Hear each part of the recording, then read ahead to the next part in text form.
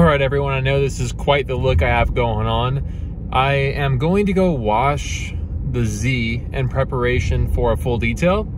Quick disclaimer, I literally have not washed a car in 2 years, which is when we last got the GT3 RS, and I gave that a thorough wash and just haven't done it since. Not saying that to be like, oh, I'm too good to wash my own cars. It's just life happens, and it, I think, makes a lot more sense for me to spend my time working and trying to make money than washing a car. So I'm going to be detailing the Z though. I figured that for what that car needs, I mean, the paint, like we talked about in the last video, it's pretty rough, at least for my standards. So I do want to go through and do that one myself, just because it would probably cost, I don't know, maybe around $600-800 to do that with somebody else. So I'm going to be trying out some new chemicals today. I pretty much exclusively use Shine Supply. I've been using them for, I mean, years. And Jeremy's a really cool guy over there. His products are amazing. Not really too big a fan of chemical guys for like polishes and waxes. They just don't really tend to last as long. So I'm going to be trying to do, I think, classic cut or flat top for the cutting portion. I will unfortunately probably have to do a 2-step polish and hit it with some burnout on like a finishing pad to really make the black paint pop. And this is where it gets all new for me. Typically I use like a sealant like Daddio. I'm a big fan of just doing sealants and waxes. Haven't really gotten into the whole ceramic coating stuff because when that really came out, I was already kind of not really detailing anymore. So I got the Clutch Silica Spray, which is supposed to be like a sealant substitute, and it will actually work on like multiple different surfaces, which is kind of cool and why I got it. For some reason, my Daddio sealant kind of separated, I think just sitting in the garage for so long. So funny enough, I actually have to go over to my mom's house to wash the car because I moved about 1.5 years ago and never really brought my detailing stuff over with me. And so my garage is just kind of a mess and don't really have spare room for like a pressure washer and stuff. So I hope my pressure washer will actually even run, because that's a gas powered one and I haven't ran that thing in a long time. I haven't ever changed the oil on it, and it like shoots flames and backfires like crazy when I power it off. So it will be interesting to say the least.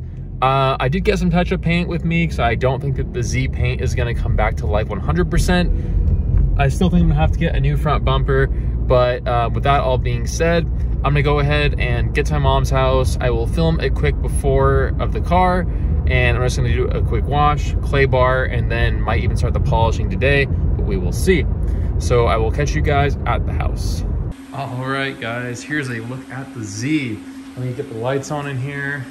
Considering I drove this thing 1,500 miles back from Texas and then put 500 miles on it since, it looks pretty freaking good.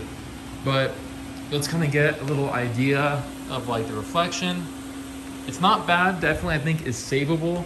I'm just worried about, you can see we have like some chips up there and just swirls kind of everywhere. Hard to see in this lighting. I'm gonna go ahead and start this guy up and then pull it out. And cannot believe I'm about to do this. I haven't, man, detailed in so long. So the cold start for this car is pretty weak. I have a Tomei exhaust on the way. I was kind of nervous about getting the Tomei because I've heard that it is like the epitome of like Nissan VQ trumpet sound, which I really didn't want. But I don't know, I had a hard time picking an exhaust I liked that wasn't crazy expensive. Let's get this cold start.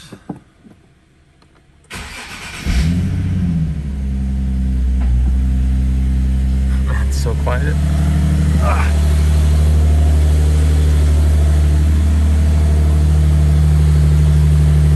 It's like sad how quiet it is, but yep, sounds pretty good.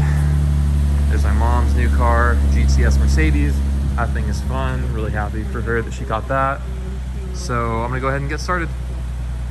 Not gonna lie, guys, this is getting pretty nostalgic for me. Not just because it's a Z, but again, I haven't washed my car in a long, long time. So I'm really excited to see how this goes. Probably not gonna film too much like outside, just because I am on a pretty tight schedule, trying to beat the sun. And then I also want to get as much of this done as I can, because I typically don't have the time to be doing this kind of stuff. So I'm gonna go ahead and get this all situated and go from there. Okay, so quick check-in. I'm like out of breath.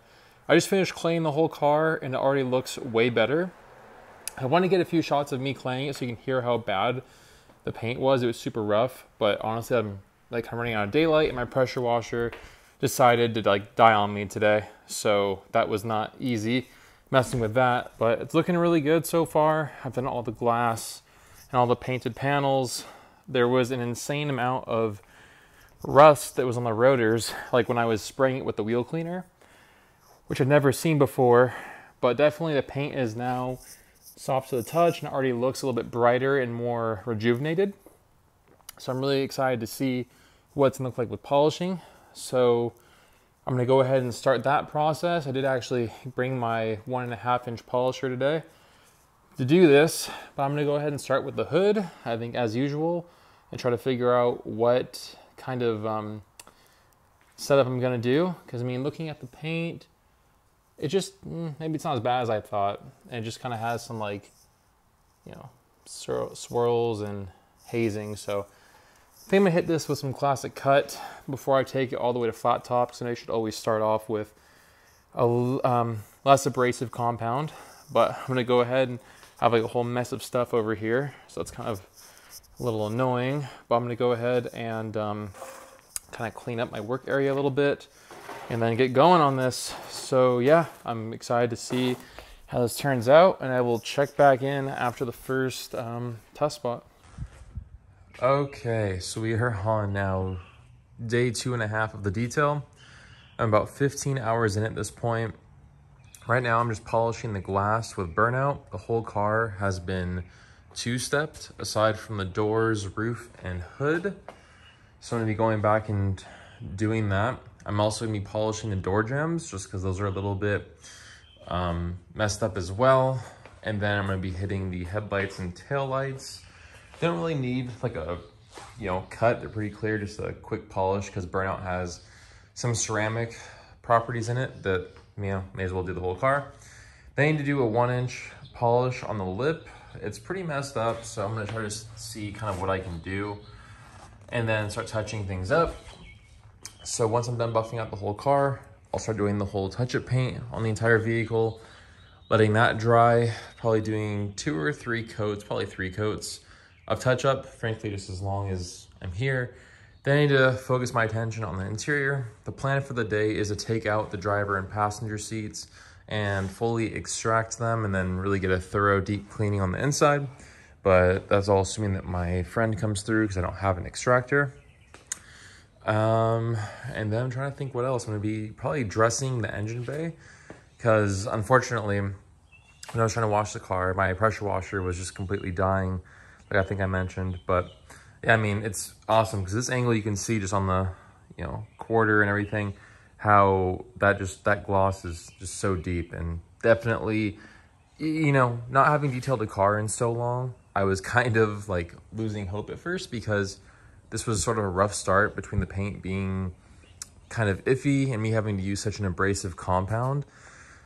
But it's all coming together, so now it's all worth it. And my Tomei exhaust will be here this coming week, so I'll be throwing that on, which should be a nice change. It's kind of a bummer because I do like the dual exhaust tips, but I think I like the Tomei the most out of all the exhaust notes. The bumper does have a little bit of damage, like right here. So I'm gonna try to probably just touch that up just to hopefully prevent any further cracking and spreading.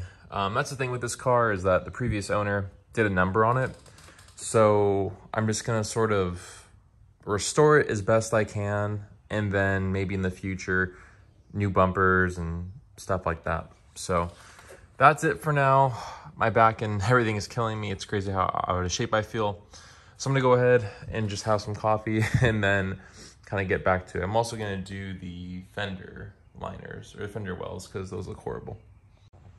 Oh, and for anybody wondering who, I'm not a detailing expert, so that's a quick disclaimer, but for anyone who doesn't really know much about detailing, what I'm doing is I'm doing flat top for two passes with kind of heavy pressure.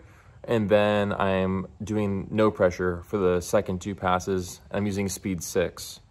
And then I'm going through with burnout and I'm doing no pressure 4 passes and I'm letting it dry for about 2 to 3 panels worth of polishing. So maybe 15, 20 minutes. And then that's allowing the SI2 to set up, as Jeremy at Shine Supply says. And then I buff it off. Then I go through and I'm gonna be hitting it with a clutch silica spray like we talked about before. And that's gonna be applying it after the touch-up paint and letting it set up for 30 to 60 minutes, kind of as long as I can let it go. So that's kind of the process. So yeah, hopefully it'll help out anybody who's needing to do an in-depth detail. All right, guys, I am 23.5 hours into this detail. I've never detailed a car that has taken nearly this long. I think the previous longest was 16 hours. So this is crazy, but the car is looking really good. So let me go ahead and switch views and show you. So pretty much what's taking so long is I'm just having a really bad habit of, I keep, as I go through the car, adding more to the list. And I haven't even really touched the interior. But I did lots of touch-up paint. So if you guys recall, there was some damage on the front bumper, which you can kind of see right there. The clear didn't dry as well. But in certain angles, you can't even tell it's there. I did apply the clutch spray, the silica spray, and I'm just gonna wait until I get more light out tomorrow so I can buff that off. But I ended up buffing out the glass and everything. So we have a really nice reflection, and you can see in these lights a little bit, I think. I mean, like me just looking, I mean, I actually did a pretty good job getting out a lot of these swirls. I could have gone a step farther and like wet sanded, but I just really wasn't interested in that. But the headlights, it's crazy how even though they weren't foggy, it still looks so much more crisp when you hit it with a polish. So I did the headlights, taillights with the 1-inch polisher, which took a while, so I split it up into like 3 portions. I did end up buffing out the front bumper, even though it was damaged. So I will probably be replacing this just because it bugs me that it sticks out right there. I'm gonna try to pop it back into place, but I'm surprised the paint actually came back pretty decently on it. I will be lowering the car on Fortunate Autos coming up. So it might not be a bad thing to have a messed up bumper anyway, just while I maneuver that. But I mean, mirrors came out super glossy. I mean, everything looks great. I can't wait to go and focus more on the interior tomorrow, but I mean, I'm just gonna kind of be buttoning it up, which it feels good to finally say that. I definitely could have finished this earlier had I wanted to, which I did want to, but at the same time, when you're this far into something, I'm just sort of in the field of like, you know, do it right.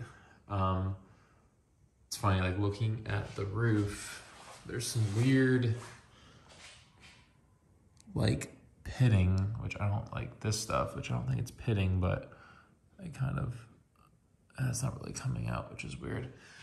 And normally I don't touch the paint, guys, of course, but it's a clean car, so I don't think it's causing any damage.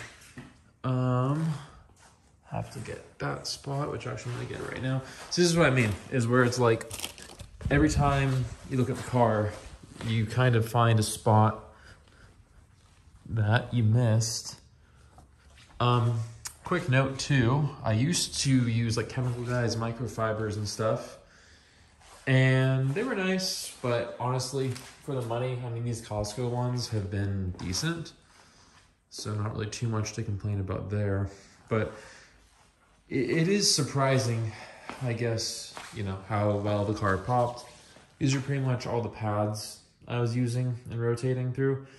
I had a couple more I was using that I put away, but use the Adams little, I don't know if it's like 1 inch or 1.5 inch, but use that and some compressed air. And definitely, I mean, considering I haven't touched a car detailing wise, and I mean, I don't know, it's been years. Last time was actually 2 years ago, 2.5 years ago for my AE86, which I don't think that ever debuted on the channel. If not, I'll maybe upload some footage of that car if you guys want. I did a full Initial D Panda Terreno swap with all the JDM parts. So that was pretty cool. But yeah, I mean, the car, I will be having to refinish the wheels. So I'm gonna be sending those off to powder coat and to have them like resurfaced, I guess, pretty soon. Because it just kind of bugs me seeing the curb rash, considering I haven't really curbed a set of wheels in my life. But yeah, I'm really happy with the progress. Debating on if I'm gonna tint it or not. If I do end up drifting this car, then I will not tint it. But if by some chance I don't end up drifting it because I fall in love with it too much and don't want to see it get banged up, then we'll go from there. This would be kind of a hard car to justify having though if I don't drift it, so I probably will. But yeah, it does look good. So really happy with the results. And yeah, I will show you guys an updated clip when it's out in the sun tomorrow. I am having some issues with that sticker on the middle, so hopefully I'll get that all figured out. But for now, I'm gonna clean my pads and call it a day. All right guys, so it's the next morning and I just pulled the car out in the sun to kind of see the progress. Because with black cars especially, it always looks really good in the shade, but getting out into the sun is a whole other thing. And I am really happy with how it turns out. I mean, I can't believe this is the same car. I'm not done with it yet. I still need to do the inside of it, and like the windshield's a little dirty. But the main reason for pulling it out right now was just to make sure I didn't miss any of like the clutch silica spray. So I mean, the touch-up paint looks great on the front bumper and everything. I mean, this reflection is just absolutely incredible. Like I said, can't believe it's the same car. I mean, it's just so deep. It just shows, I guess, you know, what all that poor maintenance can do to it. But man, I mean, just look at that shine. And in typical black car fashion, I'll take it out for a drive and it'll be dirty in about 1 minute. But man, I think black cars, without a doubt, look the best when they're freshly cleaned. So I still need to go through, I'm gonna go and dress the engine bay. And yeah, so it's looking really good so far. Really happy with the progress.